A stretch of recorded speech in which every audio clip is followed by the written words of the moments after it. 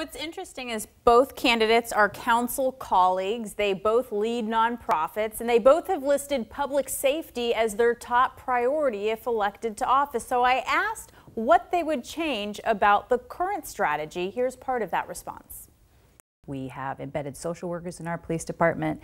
We need to fully staff our police department to ensure that they have the resources they need to connect with people, because it needs to be a balanced approach of outreach and enforcement. While we're looking to fill our police vacancies, I would hire retired officers to come in and do work on the admin side of things, so we get more police officers on the street helping the neighborhoods and businesses. Council members Judy Toohey and Cassie Franklin may be running against each other, but agree on top priorities if elected: improving public safety, reducing gang violence, and tackling a growing homelessness and opioid crisis. Not only do we need a prevention and screening program countywide, but we also need some immediate measures such as day shelters and feeding programs. And then we also need to look at long-term. We need a lot more treatment centers as well as housing. Right now we have waiting lists to get into treatment, so we need to expand our treatment options.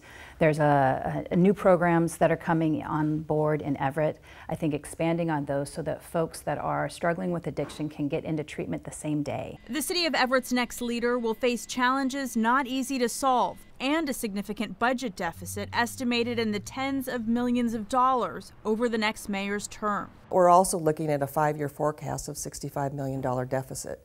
So we have to live within our means. When we add staff and departments, there's an impact on something else within our budget. So we have to look at that very, very closely. I believe that we can find some efficiencies. As we are growing, we have a higher demand for public safety. We have a higher demand to maintain the beautiful parks in our area.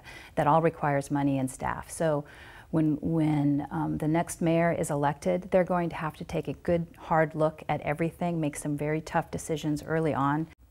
So that's a condensed portion of our interview. You can see the entire discussion this Sunday on King 5 Morning News. During an extended web portion, we also talked about economic development in Everett and how they think the write-in candidacy of another candidate will impact their race. So watch for it on Sunday.